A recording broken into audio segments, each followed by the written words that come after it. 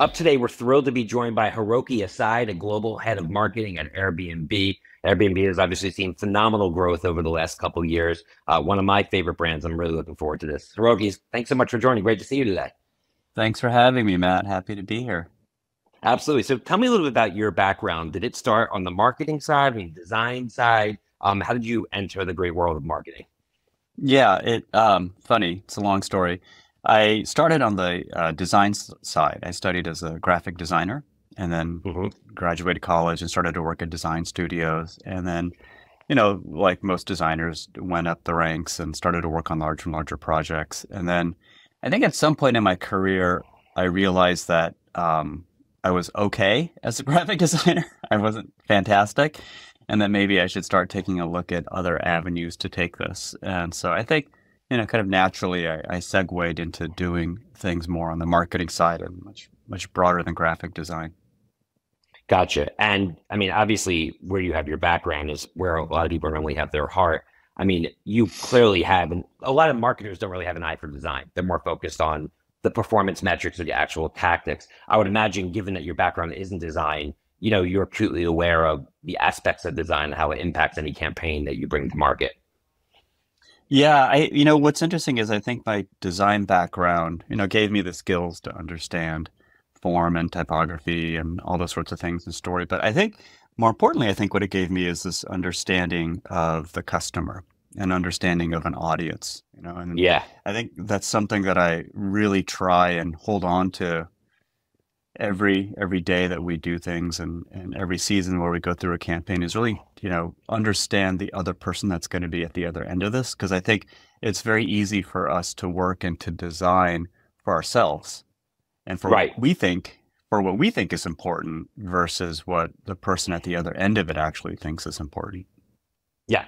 That being said, though, I do think there, and I'm sure you'd agree, that there's general trends in design that happen over time. Like if you looked at design from the 70s or 90s, like it obviously looks different from today. I know you spent 16 years at Apple, and what Apple is really known for, in my opinion, from a design standpoint, is sort of like simplicity is the ultimate sophistication, right? Their use of white space and basically easy to read and easy to understand creative, I think, and obviously translate it all the way through their products. Like, where does a movement like that kind of come from? And are we still in that movement when it comes to just overall design trends?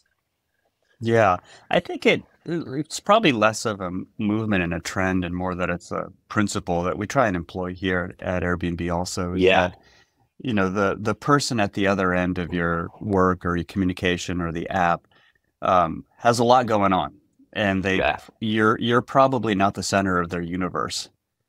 And so you're competing for attention, you're competing for headspace, and you're competing for ears. And so I think, getting to the point, making it as elegant and simple as possible is a really good discipline in making sure that what you're trying to do cuts through. absolutely, absolutely. And we talk about being built for the flick, and especially when you look at younger consumers are spending all of their time now not on watching the television, but on their phone in social media feeds where you have a limited amount of time to gain their attention, right? And if you try to overcomplicate it, they're just going to flick right by you. Yeah, yeah, I think there's this, it's interesting. There's kind of this, it's human nature to try and add more to a story, to Yeah. embellish it, make it bigger, try and bring someone in. And I think what happens to a lot of designers and marketers and storytellers is you start to add so much that you start to get ahead of who you're talking to, you know? Yeah. And and the reality is, like you said, people are swiping through pages and they've got 50 things going on at the same time. They have lives to lead, they have families, they have friends, they have a weekend plan that they're trying to figure out. And so you really need to show a lot of restraint and stay it as simply and quickly as possible. And it's so difficult, you know? Yeah, It's this is so a lot much about harder than it discipline. sounds. Yeah, especially in an organization. There's a very famous meme where they said, and I don't think this is the case with Microsoft at all anymore, but at one point it was like, this is how Apple would design a product. Here's how Microsoft would. And it just showed how Microsoft was very feature laden in their messaging and was just kind of too much. And Apple just said two or three words. And, I think at large companies, there's often like multiple departments. Everybody wants to get their feature in. Everybody wants to put in their 2 cents. At the end, you have something that is all things to everyone and nothing to no one, right? So I think it's much harder. I would imagine it's much harder in a large organization to impose that discipline because you're fighting against internal forces.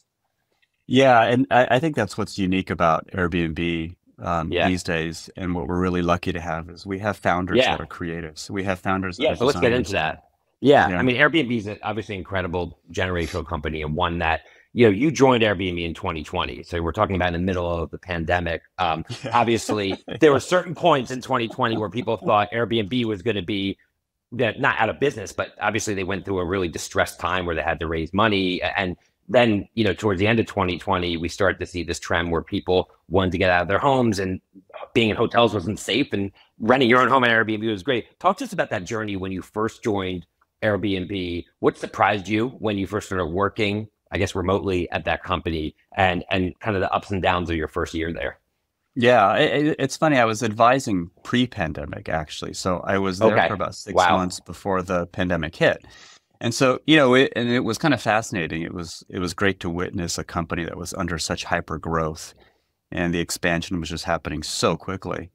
It's a little overwhelming, the speed Yeah. of growth that they were experiencing. And then to see it all stop overnight was unbelievable, And then, so then I came on shortly after the pandemic had started to help reorganize and reshape the marketing and the design teams, and other things as well. But it was pretty amazing, it was pretty remarkable to see. I mean, who gets hit harder in a pandemic than a travel company Right. when travel becomes, comes to a standstill, basically. So, and how do you look at marketing and communications during a period like that? Is it basically telling consumers we're still here when the dust settles? Like, how do you, because it's such a, also a tenuous time in terms of marketing because you don't want to say the wrong thing either. So, like, how did you approach that, I guess, when you first joined, when the pandemic did hit? Yeah, and this is kind of unique to Airbnb, and this is kind of interesting is, most companies are one product for a million people. Right. Airbnb is a million products for a million people, right? Because every home is different, every experience is different, and so it's got unlimited variability, which means the way that that supply gets used could be unlimited as well, you know? And Yeah. so in the pandemic, what's interesting about us is people tend to use Airbnbs in the way that they need based on what's happening. So the pandemic happens and we go from being vacation rentals to suddenly a way to get away as a family or to Yeah. get out of the city or get to a larger place or work remotely. And so I think, your question was, what do you do as a marketer or a storyteller in that environment? And I think it's just really goes back to that basic principle of let's really understand what the customer is doing. We all know the mindset, we all know the frame of mind, we all know the uncertainty and the terror that's happening. But then we can also see trends of how they're using us and Right. how they actually and how we're transforming. And so I think we really need to be able to speak to that and talk to them and meet them where they're at, if that makes Yeah. sense. Yeah. Absolutely makes complete sense. So fast forward to today, 2024, and the brand has come out, of what was a tenuous time, obviously really on fire, and really is an iconic global brand that has really redefined travel. I stay in Airbnbs all the time. Love the brand, love the work that you guys are doing. What's your vision for the brand moving forward, and what are some of the key tentpoles that you believe are core to the overall messaging and value that Airbnb provides? Yeah. I think I guess the first part to that question is um, what we're really trying to do right now is to convince people that if you're going to travel, especially with a group, some trips are always going to be better on an Airbnb. There's just some limits to the physical structure of a Yeah. hotel and the physical location of a hotel that's going to limit your trip. Right, And a right, right. trip's, Like you have to sleep in bed with your kids. That one is, yeah, that's yeah, a perfect yeah. example. That was awesome, awesome insight. Yeah, yeah. And there's these kind of like, truths hiding in plain sight about traveling in a hotel versus an Airbnb. Now, but what's core to Airbnb is really about when you travel and if you get a great host, there is a sense of connection that happens. And there's also a sense of connection that happens when you use Airbnb because families are much closer together, friends get to share one space. And so, the core of the experience that people have is a connected experience with us, a real human connection. Now, there's other ways that you can connect without staying in a place as well. And so we're really excited to start to lean into some of these other territories and offerings where we can offer human connection. Yeah. And I know that, you had mentioned this earlier that different people look at Airbnb and use it for different things. Some people will now use it for ski trips, other people use it for family reunions, etc. I would imagine with all the advancements we've seen with AI and programmatic and the ability to sort of personalize at scale, that provides a whole new realm of opportunities for you to really be contextually relevant for your different consumers that you're going out and messaging.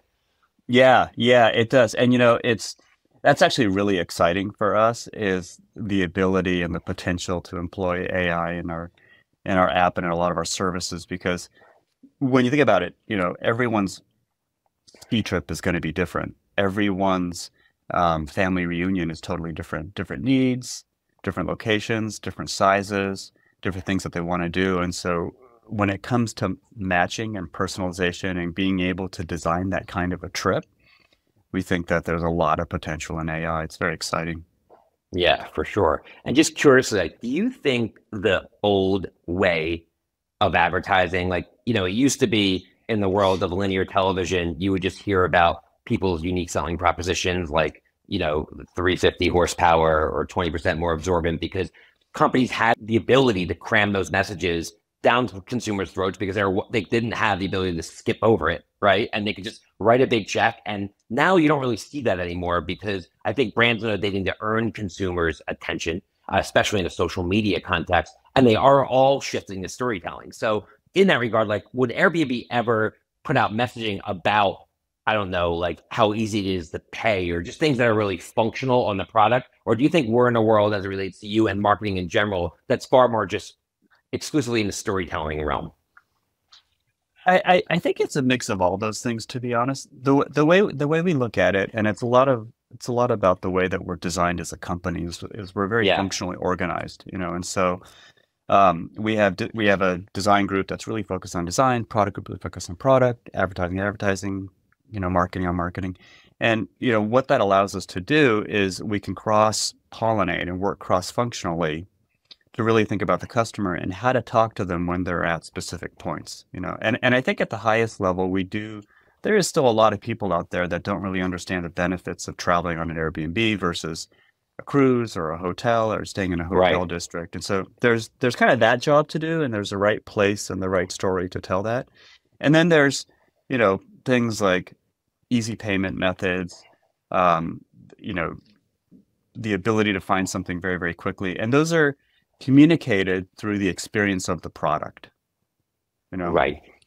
Yeah. And so I think, like humans, there's certain things you're okay listening to and hearing, and there's certain things you kind of don't want to hear, and the best way to communicate it is just through experiencing it. And then there's all the stuff in between, I guess, right? And so Right. when you can think about all those things at once and take a look at it from how is a customer watching TV, listening to the radio, listening to a podcast, picking up the app, opening it, getting an email, talking to someone else, all how all of these things work together, I think, um, is the way that we like to think. And Yeah. we've purposefully designed our organization to be able to do that as well. Absolutely. One interesting thing about Airbnbs is, unlike when you like rent an apartment or even like at a hotel, like if you get a hotel room at like a Westin, you probably stayed in the Westin before, so you generally know what the rooms look like. People will book at Airbnb and rely on the pictures, but they've never really been there. And for maybe a big choice like a family reunion or a big birthday, like you want to be more sure. And now with like the Apple Vision Pro out and the ability to be immersed in these experiences, do you see that being a bigger part of your storytelling to allow to kind of de-risk it for your customer? Yeah, yeah. I think, Airbnb was one of the first commerce sites to employ really rich full screen photography of Yeah, homes. And so, we've always been at the forefront of embracing these kinds of technologies to basically, manage the right expectations and let people know what they're going to get. So when it comes to technologies in um, showcasing homes or in the UI and the app itself, yeah, we're always looking towards new kinds of mediums and new technologies to do that. Um, But I think the way we look at technology is it's always going to be in service of the connection. It's never going to replace the connection. And so, Right. And it's not really the idea. Technology is never really the idea. It's a medium or a method to get whatever your core messaging is across. right, right. And for a brand like ours, which is all about, human connection, we're going to actively look at any kind of technology that's going to enable that to make it simpler and easier. Yeah. So I know we talked about sort of the personalization, but I would also imagine at the same time, Airbnb has kind of a distinct consumer segmentation in terms of different types of consumers that are, I guess, using your product in different ways. How do you look at that segmentation and how is that evolving over time, given, I guess, more recent consumer trends in the marketplace? Yeah, Airbnb at its core is great for group travel, and we always Right. tend to attract the type of travelers that travel in groups.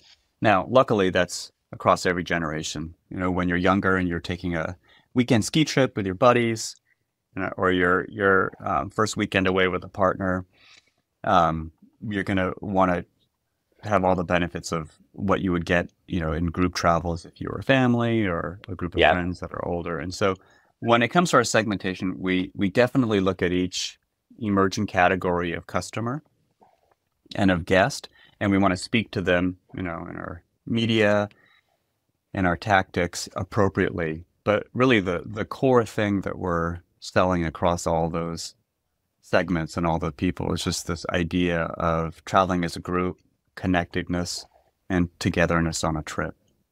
Yeah. And that's where like memories are formed. Those are where the lifelong memories are formed, right? That those group travel, when you bring family or friends together, when people look back at their lives, those are some of the moments that people will note as transformational in many ways. So I think Airbnb to play a role in that is really special.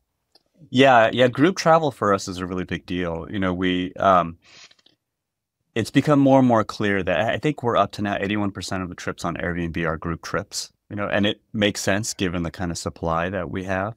And, we've done a lot this year to design for group travel too. We have a whole new uh, way. We basically rewrote our messaging app in order to enable the group not only to travel as a group, but to be able to communicate as a group. So the host can talk to them immediately. All guests can talk back to the host. We've done a huge amount of work in making sure that once someone makes a booking, that an invitation gets sent out so everyone understands all the details and everyone could, download all that information into their trips tab. And we've also done a lot of work in wish lists to make sure that groups can actually choose a home together and they can Very vote, cool. they can take notes, they can share the wish list. So we're really, investing heavily in this facilitating groups.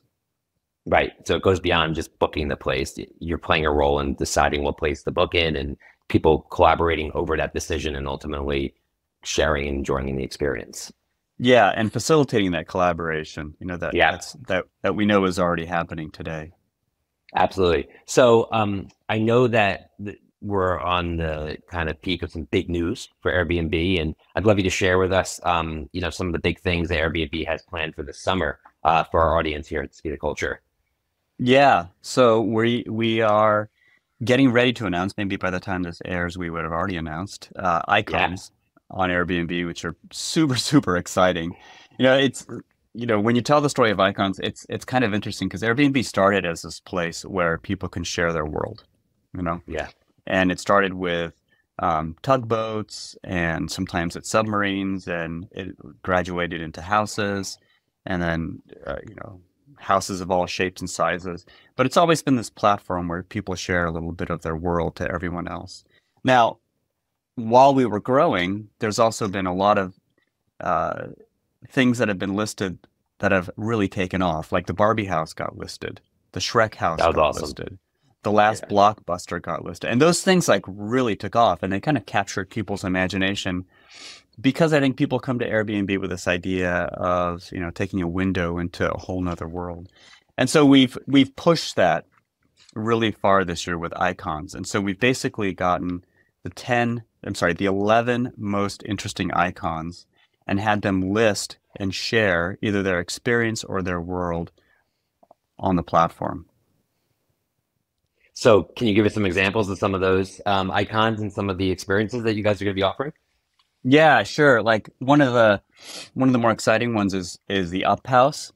So we've actually created the Up House from scratch and built it, and you can actually stay in it. And the thing will actually lift, 50, 60 feet off the ground. No Now, way. Like the what the whole thing balloons are was going to take it built. in the sky? Yeah, Wow. it's crazy. The whole thing was built. It's got tens of thousands of balloons on it. The thing actually lifts up off the ground. It's out in the plains of New Mexico, and it's available for booking. It's unbelievable. So we've also, together with the Prince Estate, rebuilt the Purple Rain House. Now, a couple of years before Prince passed away, he had purchased the home in Minneapolis where the movie was shot. So we, together with them, recreated the whole Purple Rain House just like it showed up in the movie, and you could actually stay in it. And you can not only stay in it, but they also have unreleased recordings that he had made leading up to Purple Rain that you can actually listen to as well while you're there. It's pretty unbelievable. We also Wow. work, yeah, it's amazing. We also work with Ferrari, and in their trophy room, we actually built out a bedroom so you can actually stay in the Ferrari museum amongst all the trophies and all the cars. And then at the same time, you can have one of their F1 drivers take you on a lap around the Ferrari track. And so, we've built and we've created and worked with a lot of these icons to create these one of a kind, unbelievable experiences. There's one more. I mean, this one's my favorite actually, is have you ever been to the Musée d'Orsay in Paris? The I the have a long beautiful time mu ago. Yeah. Yeah, the beautiful museum with the two giant clock towers. On the other side of those clocks are just basically big empty rooms, right? And so in one of them, we built an entire apartment out, designed by the designer that designed the Olympic torch. And so that's built this unbelievably beautiful hotel room out. And so you can stay in that. You can Airbnb it. You can stay on the other side of those clock faces in this gorgeous apartment. And you're also going to have a view to the opening ceremonies of the Olympics when they happen in Paris, as that whole thing Wow. happens on the Seine. Yeah, it's amazing. I mean, all of these icons are unbelievable. They're unbelievable. So this is such a cool idea. And the question I have for you is this obviously is a great marketing campaign, and the buzz you're going to get from this is going to be unparalleled. But do you also see this as a new business opportunity, where it's just sort of like an ultra premium experience that you're going to continue to build and offer on the platform moving forward at the same time? Well, what we want to do is we want to take people on a journey that Airbnb is Right. more than just a stay, you know? And so a lot of these icons aren't just stays, they're actual experiences. In the Up House, you'll be able to experience the entire recreation of the Up House, and the house itself will float. When you go to the Musée d'Orsay, you'll be able to see the opening ceremonies. We're working with Doja Cat, who's going to put on a living room concert for you, for her guests. And so these are all unbelievable experiences. And so what we want to do is really show people that this is the first step in thinking about Airbnb more than just stays. Right. As an experience. But I just wonder over time there won't be a filter where you have this ultra premium, search filter where there's just 100 of these things all over the world that are just extra. It's not a normal stay because I just think people want experiences. We're in the experience economy. It's come roaring back. And you see that with things like F1. You see it with things like the Taylor Swift concert tour and all sorts of things where people are willing to overinvest in this. I just think this idea is right on the times in terms of where people want to invest their money and their time. And it really, I think, is going to be an amazing campaign, just elevating how people view the brand. Yeah, and what I love about experiences too is it really reinforces who we are. It is Yeah. about going to Airbnb and staying in a place or having an experience that really opens you up to someone else's world. And the great thing about these experiences is there's icons all over the world. We're working with John V. Right. Kapoor, who's part of the probably like the most well-known Bollywood family in the history of Bollywood in India, to open up her family estate for the first time and invite her fans in to be able to hang out with her and see this estate. And so, it really plays to this idea, which I love, that Airbnb is really about these connections and these experiences, these real life connections and experiences that you can have with people. What we offer isn't something that you do on a screen. What we offer is connection and an experience that you can have in real life, which I love. Well, very cool. And thanks for sharing that with us. I can't wait to see how this unfolds this summer. It's going to be awesome to see. So Yeah. shifting gears, Hiroki, as we wrap up here, you've had such a cool career and you're working and heading marketing for such an iconic company. As you look back on your career and the journey that you personally had, what are some of the things that and decisions that you've made that you think were the right ones that set you up for where you are today?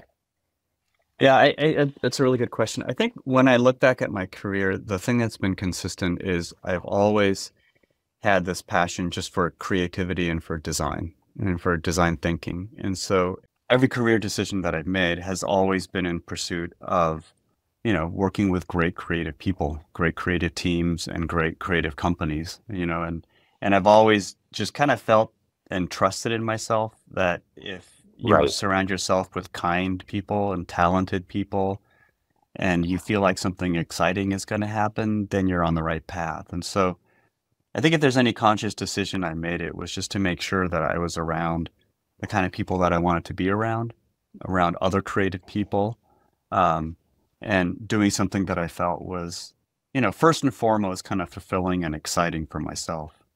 Yeah.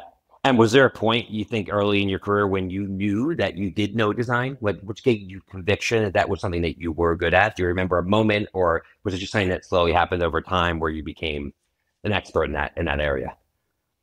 Yeah, I think, it's funny. Ever since I was 12 years old in sixth grade, I wanted to be a graphic designer, and was really focused on it, and like looked at all the design schools and stuff all the way through junior high school and high school, and ended up going to a non-art school because it's the only school that I could afford at the time. Right. But but I think I always loved design and I always loved creativity, but I knew that as a graphic designer, my skills could only take me so far. Like I knew I was pretty good, but not great. And so I think there was, the trend throughout my career for graphic designer into other things. I just realized that, hey, maybe there's something more to creativity and design than actually typography and things on paper, and maybe that can be applied to something else. And so I think that's kind of how Yeah, my thinking evolved. absolutely. Well, it's been great to see. And obviously, you are applying it to much bigger things, including the campaign that we just talked about. So, really appreciative. Finally, here, Hiroki, is there a quote or mantra that comes to mind that you like to live by? This is what we always ask our guests to wrap up on the podcast. Yeah, yeah, yeah. The thing, I guess the mantra that I've always tried to live by is just this concept of beginner's mind. This idea of always trying to take a look at something as if you've never seen it before or you're seeing it for the first time. And I think when it comes to, especially for, if you're doing something that you're in a profession where you have to present something to someone else, or there's a customer at the other end that has to try and understand what you're saying. Just this idea of looking at the world and looking at every day and the work you do outside of yourself with a beginner's mind, unencumbered by everything stripped of all your own biases, and try to see it as fresh and cleanly as possible. That's always kind of helped me in all the projects that I've worked on. So yeah, I guess keeps the there's curiosity too, right? Beginner's mind is you're curious and you're entering everything with kind of like this open-mindedness and imagination. yeah, yeah, yeah. And it's like the simplest concept, but it's the hardest thing in the world to do. But I think that's been the one thing that's probably stuck with me. Awesome. Well, listen, thank you so much, Hiroki, for joining. I'm a huge fan of you and the Airbnb brand, and I'm excited to see you roll out this next creative campaign and everything else that comes after it. So I really appreciate the time, and I can't wait for our listeners to hear about your journey. Thanks, Matt. Thanks for having me. Absolutely. On behalf of Suzy and Adweek team, thanks again to Hiroki Asai, the global head of marketing at Airbnb, for joining us today. Be sure to subscribe, rate, and review the Speed of Culture podcast on your favorite podcast platform. Until next time, see you soon. Take care.